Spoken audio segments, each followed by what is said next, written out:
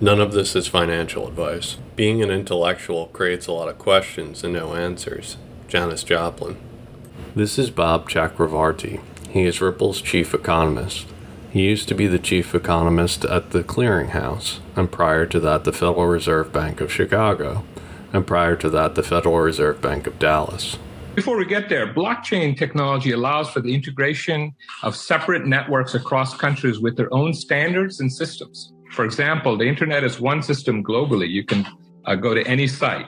However, with financial transactions, there are certain specific requirements within each country. And as the last speaker talked about, standardization is very important.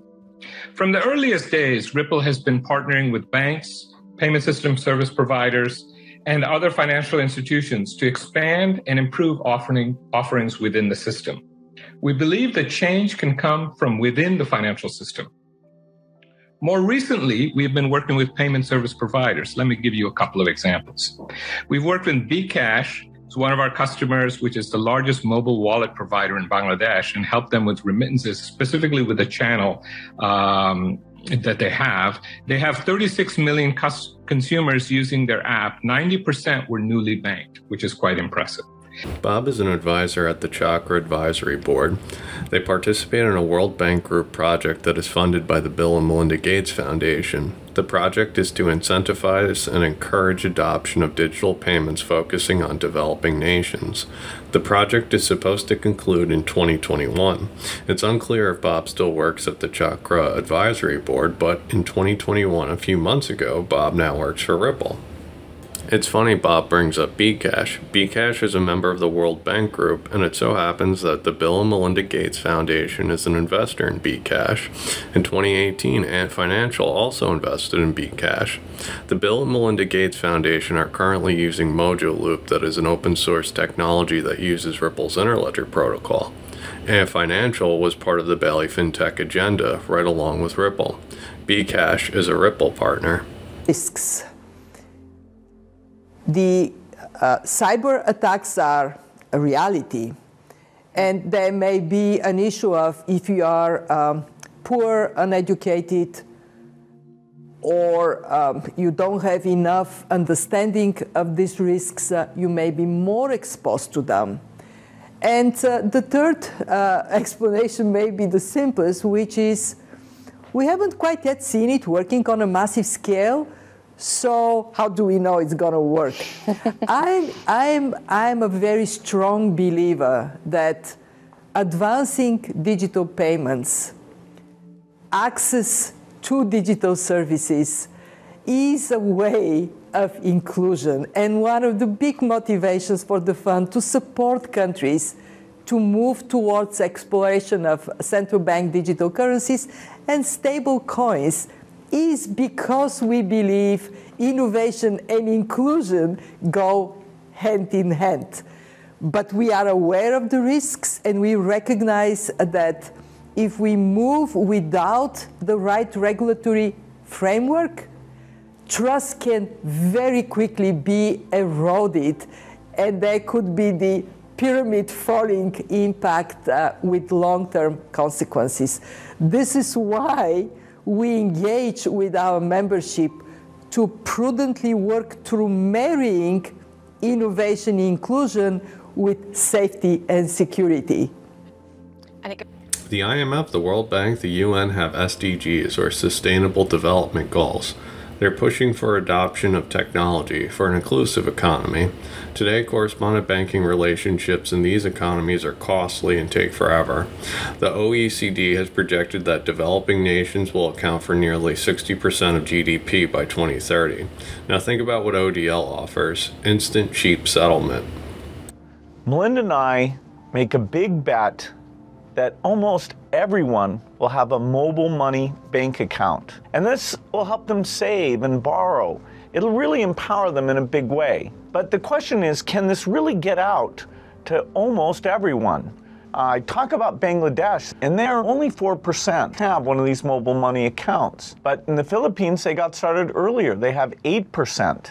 On July 28, 2021, Ripple announces a live corridor between Japan and the Philippines. Give me an example back from the 1990s during my time at the Dallas Fed, where I used to study Mexican payment systems since we had some role over Mexican banks and U.S. banks operating in Mexico.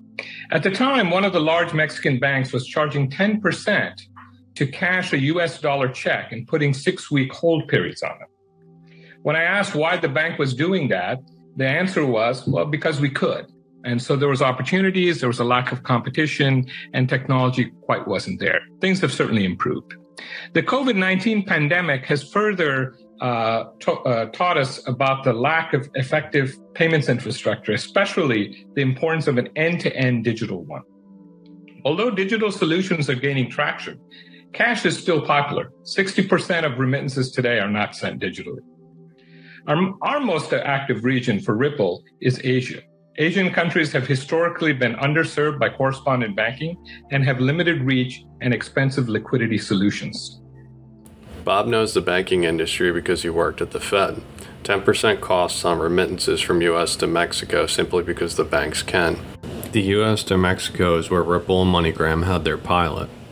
He sees what Ripple offers, and that explains the sudden career change. The Asian regions don't even have access to correspondent banking relationships, and when they do, it's costly. Yeah, first of all, it's already in play in the U.S. So, the interesting thing about anything that's innovative, like digital currency, like crypto, is that it usually leads, it doesn't follow, right? Government is the one that usually follows, not leads. And so the utility of how crypto is being applied is very different, right? For some people, whether it's Bitcoin or Ethereum, it's really more of a store of value. It's more of a commodity. For XRP, which is Ripple's crypto, it's the reason why I chose to join this board is it's the only one that really has an applied use, right? So it facilitates cross-border payments. And so it serves a very kind of practical function. It's used by financial institutions around the world. And so I see it as a great way to think about the next, the evolution of money.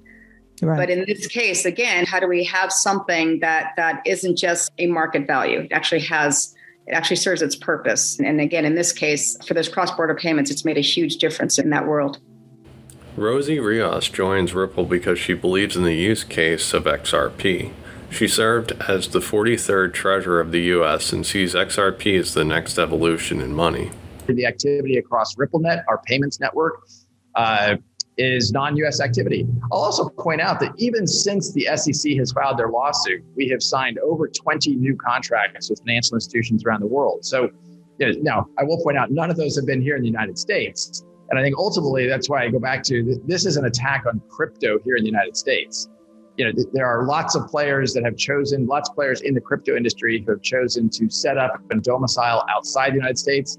And I think one of the worst things that could happen, and I say this as a U.S. citizen and being based here in the United States, is this isn't good for the crypto industry here domestically. Look, anything that provides people options on access to money, access to managing their money, access to different types of investments, I think is a good thing. As long as there's a path, as long as there are a kind of a roadmap, if you will, and investor protections, then I don't think anyone's in a position to stop innovation or stop creativity or stop job creation.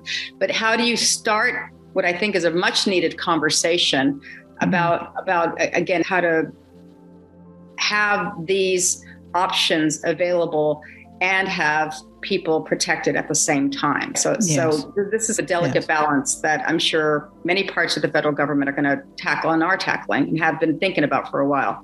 Yeah. Okay, that's good to know. And I think they have the right people in place. I mean, I've known Gary Gensler for a long time, obviously the chair of the SEC, and I think he's the right person to start that conversation. Even with the SEC lawsuit, Ripple is moving forward across the globe, signing over 20 new contracts. The hot topic in Congress is crypto and central bank digital currencies. It's only a matter of time. You heard what Rosie said. She knows Gary very well. He's the man for the job. I think SWIFT could be sandbagging their answer. I very much agree with them. I think the whole capital markets as we know it is going to be transformed and is going to be digitized 10 years from now. Now, how that's going to look 2 or 5 years from now has yet to be seen, but the world is absolutely changing. All the analogies around the train has left the station, et cetera. It is undeniable in my mind that the world is going digital in terms of capital markets specifically, and that asset servicing as we know it will fundamentally change. There's no reason we have to have T+2 settlement in the U.S. Other than having been built on legacy infrastructure and architecture. There's also, I think, a vested interest in having a delayed settlement period. There's a lot of hands in the cookie jar who enjoy the float over that time. And there are other fundamental reasons from a investor protection reason why having a delayed settlement can have merit. But I think fundamentally our ecosystem in capital markets globally will operate much more efficiently and accrue to the benefit of end investors if we could utilize distributed ledger technology and blockchain technology across the board, if we can tokenize and digitize securities, non-security assets, bring greater transparency and liquidity to the marketplace, open up investable assets to a broader range of people, and doing that in a very regulated and compliant way. I think the future is extremely bright. I think it's a super exciting time to be in this industry, and I couldn't be happier to be at the helm of Standard Custody. The capital markets are evolving, and distributed ledgers and crypto assets will play a vital role. This tech is transformational, and we are transitioning. I'm a victim of my own insides. There was a time when I wanted to know everything. It used to make me very unhappy. All that feeling. I just didn't know what to do with it. But now I've learned to make that feeling work for me. Janis Joplin. Thank you for liking, watching, and subscribing. If you enjoy my work and wish to support my channel, please consider joining my Patreon. Remember to hit the bell.